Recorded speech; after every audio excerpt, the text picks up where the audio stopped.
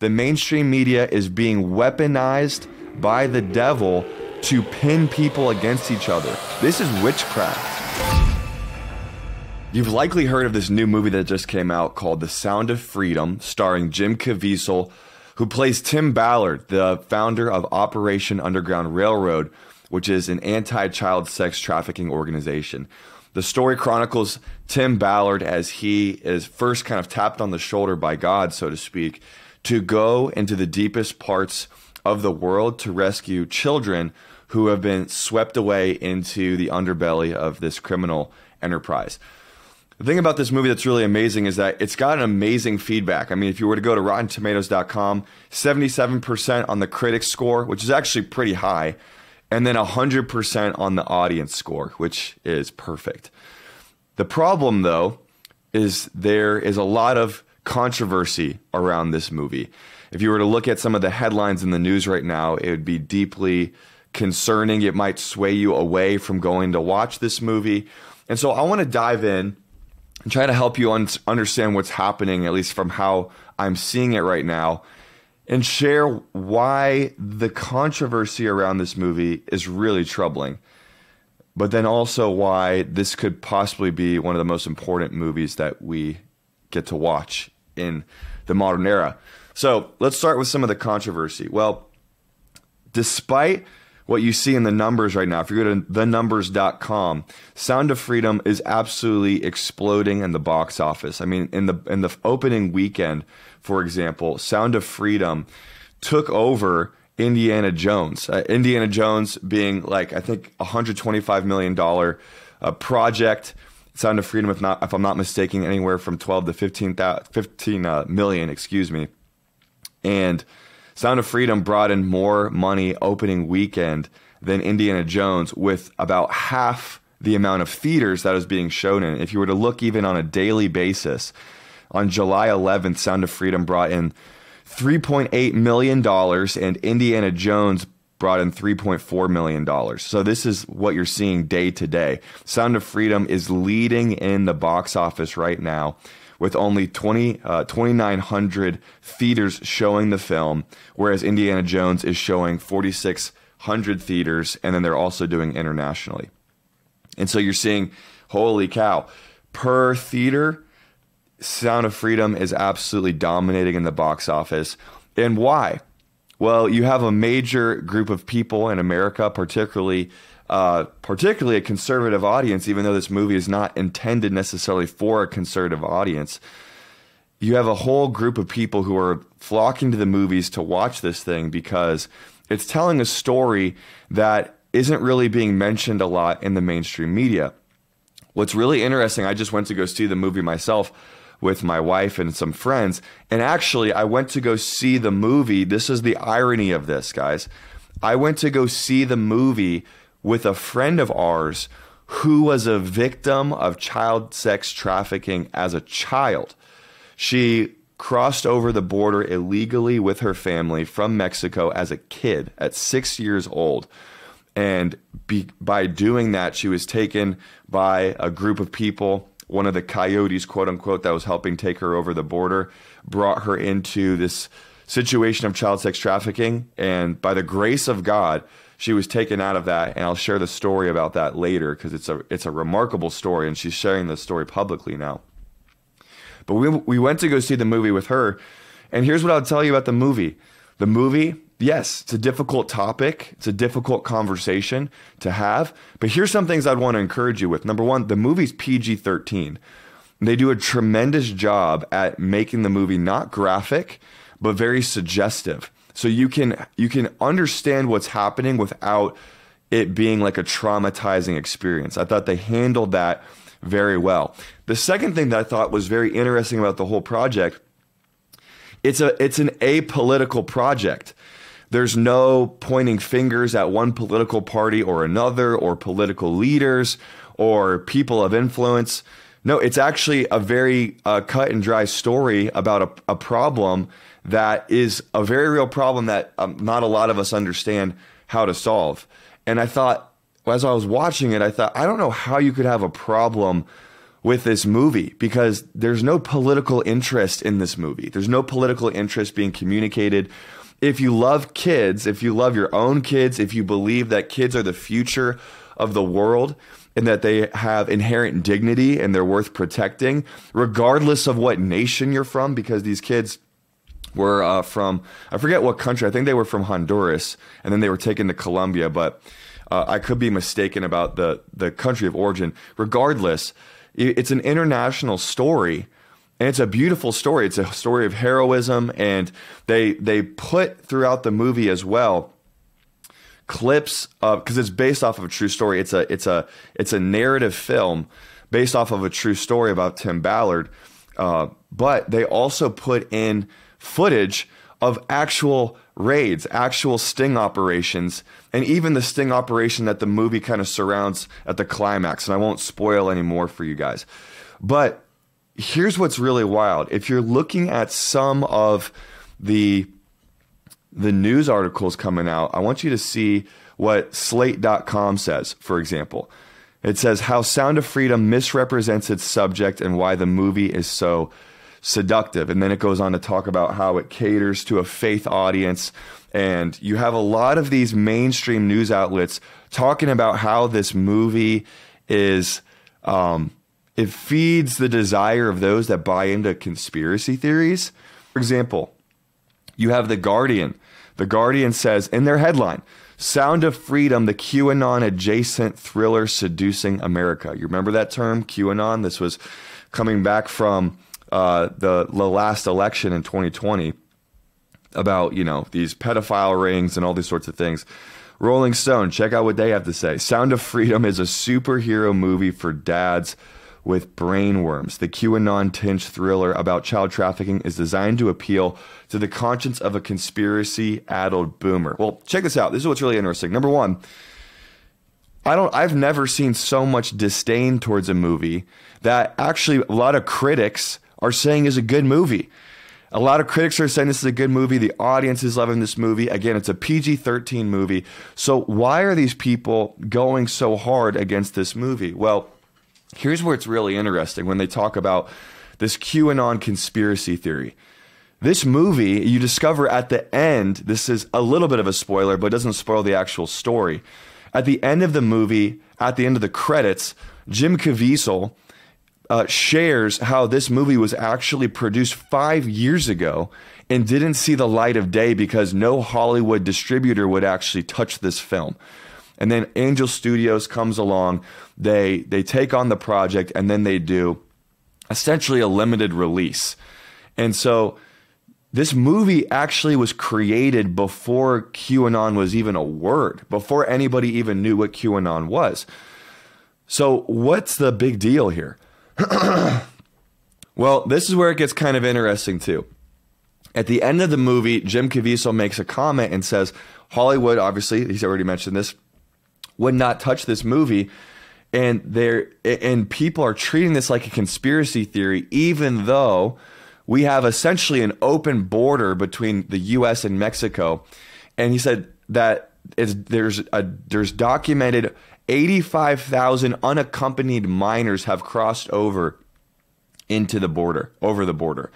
And a lot of them have gone missing. And so you hear this, and now it's starting to become a political issue.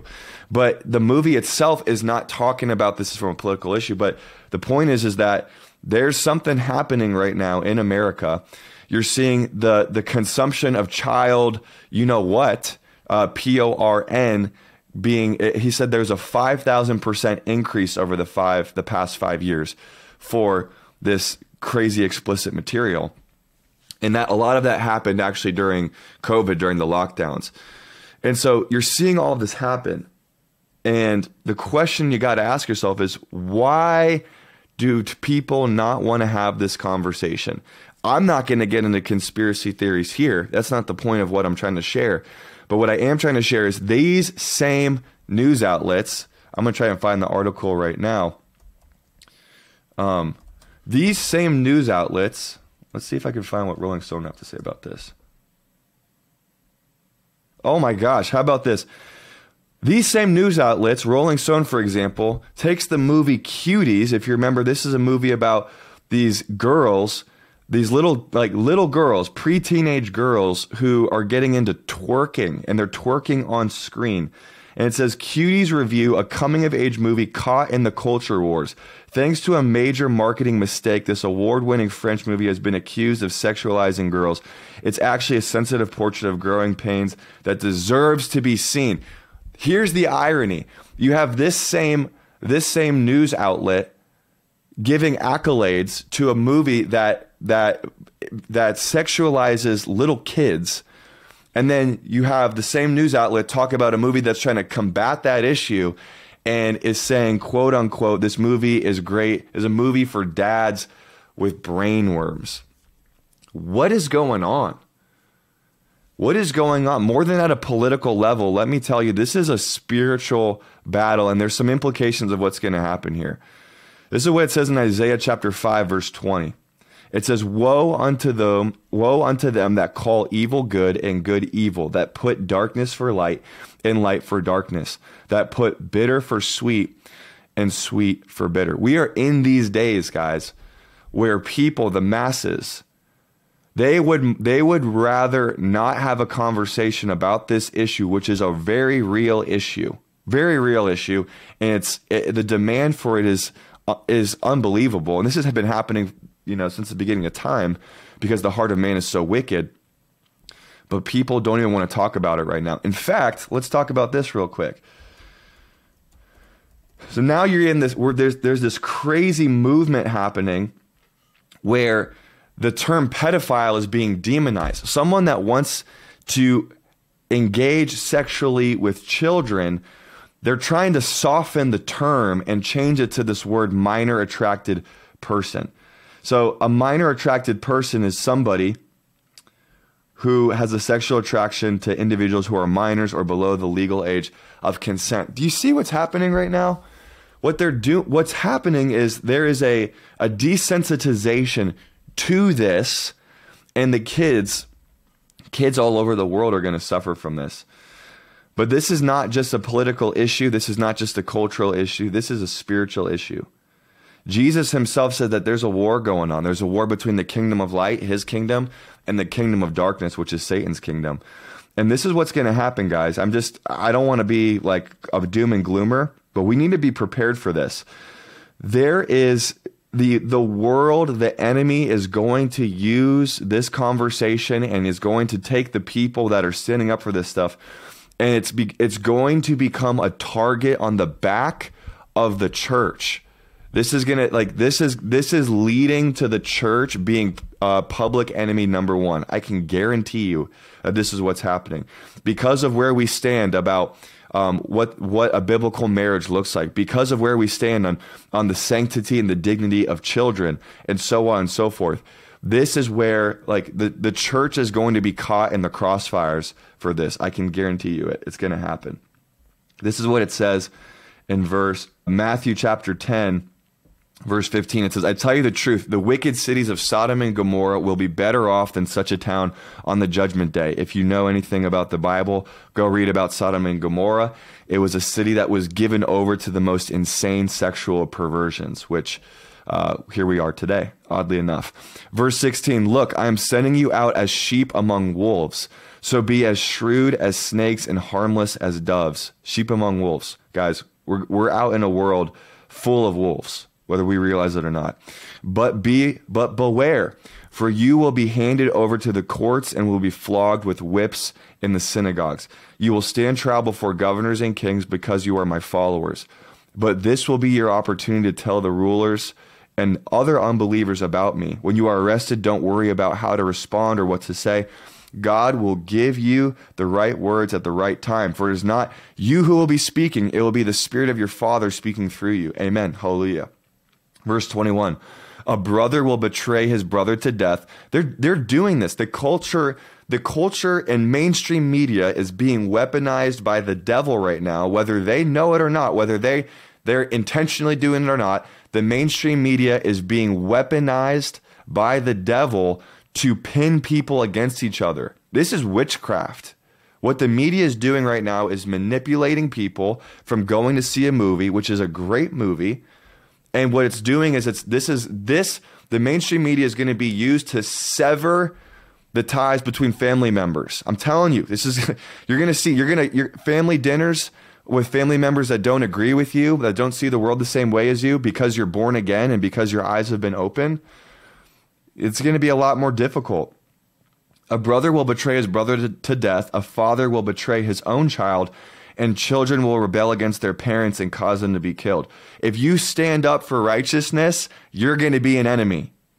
We're going to see more of it.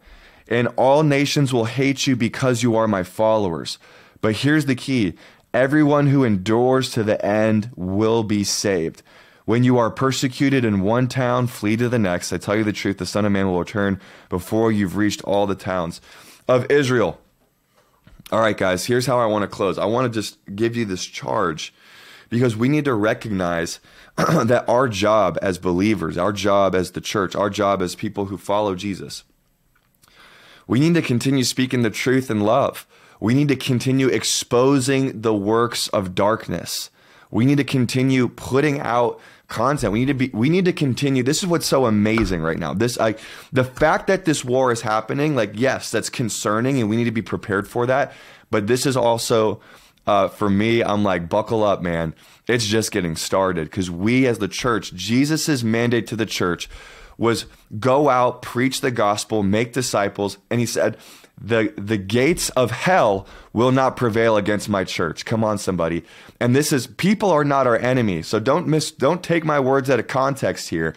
This isn't a war of flesh and blood. This is not a war of violence.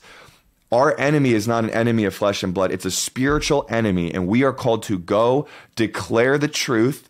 We're called to go and set the captives free, not just physically like we see in this movie, but spiritually as well. And we are called to usher in the kingdom of heaven. And we're called to play offense, guys. And I love seeing guys like Jim Caviezel being on the offense, turning his career into an opportunity to advance a message like this. And this is the challenge. I did a message. I'm going to put it actually at the end of this video. Go watch my video about how to find your God-given purpose. You're going to, this and that, teaching, it's going to help you understand what your God-given purpose is in these days. God is asking, I'm telling, this is a prophetic word. Test the spirit behind this word, but I'm just going to say, I believe that this is what the Lord is saying. This is a season where we turn our plowshares into spear hooks. Come on, somebody. What does that mean? It means this is a season where we take the instruments that God has given us that were for a season of peace, meaning a plowshare, you plow the ground, and we turn it into an instrument of war. Meaning your business, your resource, your influence, your social media platforms, your buildings, your real estate, your schools, all of these things that you own, that God has given you the grace to build for a season of peace. God is going to say, no, it's time to redeem these things and retool these things to use as an instrument of war against the kingdom of darkness. This is exciting, guys. You're going to step into purpose like never before in this season if you're obedient to the Lord. Will there be challenge? Absolutely. Will there be opposition? Absolutely. But what you and I need to do is we cannot be discouraged by these witchcraft messages from the mainstream media. We need to find ourselves in the Word of God. We need to find ourselves in the secret place, receiving divine strategy, revelation, and encouragement and comfort from our Father and the Holy Spirit in the secret place so that we can go out and continue to advance the message of hope, which is that Jesus came to set the captives free. Though we are all sinners fallen short of the glory of God, deserving eternal separation from him forever in hell because of our sin, Jesus came to live the life that you and I could never live, to die the death that only you and I deserve, so that he could give us the keys of eternal life after he rose himself from the grave by the power of the Holy Spirit. This is our commission. We need to go, we need to build, we need to continue to create, and God will get the glory for it. Amen. God bless you guys. Hey, if you like this video, please leave me a comment. Let me know what you think. Leave like the video too. Let's try to get this stuff out as far as possible, and subscribe if you want more. See you guys in the next video.